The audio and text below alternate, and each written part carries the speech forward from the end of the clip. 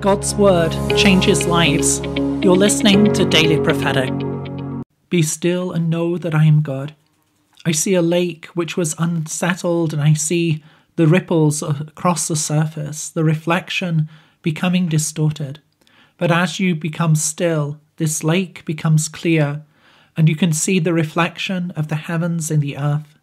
And the Lord says to you, still yourself before me, for then you will see things as they truly are, not disturbed by what is going on around you, but as you look to me, you will see my goodness, you will see my hand at work.